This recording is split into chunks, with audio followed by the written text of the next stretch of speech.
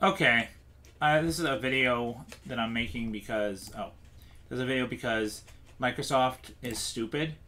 I bought Forza Horizon 4 on Xbox, and it will not help me connect to online. And this is a Forza Horizon specific issue.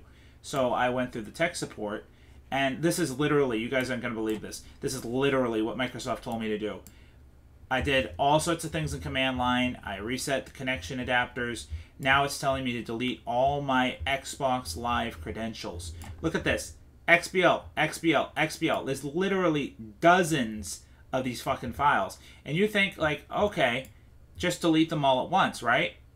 No, you have to do this, and then hit remove, and then this. And you have to just keep doing this one by one. One by one.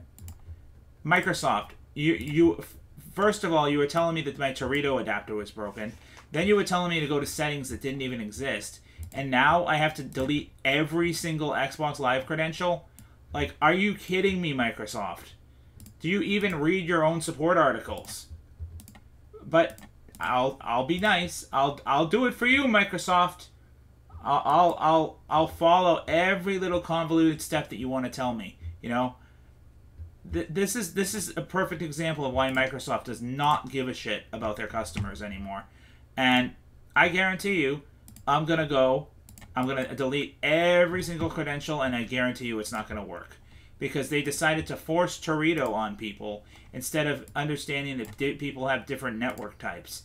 Torito, for those of you that don't know, basically turns all IPv6 data into IPv4.